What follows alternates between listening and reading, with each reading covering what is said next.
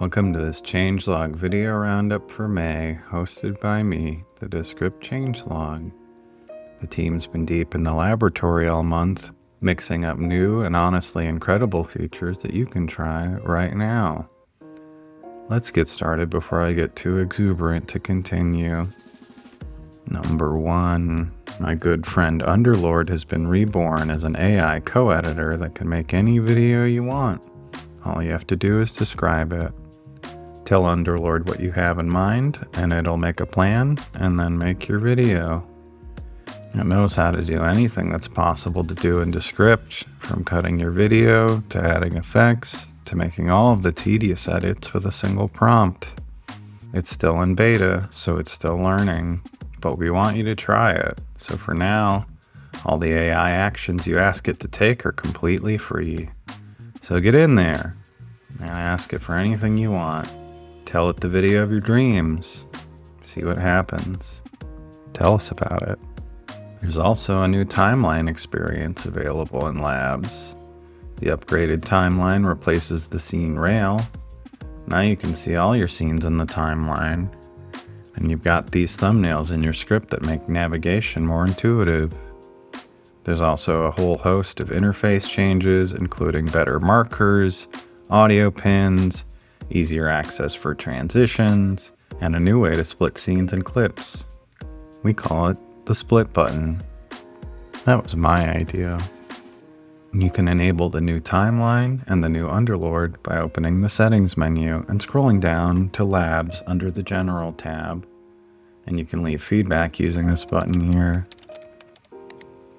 Number 2, we've upgraded the AI video maker available from the home screen. This tool will generate a complete video for you based on a prompt, a script, or an uploaded file of your choosing. It'll fill in all the layouts, transitions, B-roll, and can even add an avatar if you're camera shy, like me. Once your video is ready, you can export it or get to editing.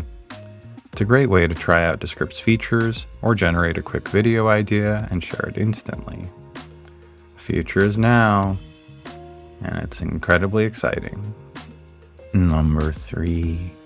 While we're talking automation, there are a few updates to avatars. First, you can now select a custom speaker for your avatar from the setup menu. That's neat. And we've added new, more realistic avatars to the gallery to give you more options to fulfill your video dreams without needing to set up a camera or even get out of your PJs. Tip 1. Write the way you speak. Number 4. The screen recorder is out of beta, and we're adding new stuff to it like nobody's business. We've also integrated it into the editor, so when you select screen recording, we'll launch the mini app so you can keep the bulky editor out of your way while you insert your screen-based B-roll. As a reminder, this is currently only available on the desktop app, so go download that now. I'll be waiting here when you get back. Number 5. We can't fit everything we did this month into this video, but here are some of the smaller changes we made this month. We've upgraded the Generate an Image tool in Underlord to provide higher quality images. Just keep in mind this hasn't been ported to the AI video maker yet. We've also upgraded the model we use to create custom voices. You should get higher quality results. And we've applied this update to any existing voices you've made. We no longer support Drive invite links. Instead, you'll use email invites to add new members to your Drive. This makes it easier to track when invites have been accepted. Nice. Number 6. Here's all the bugs we fixed in May.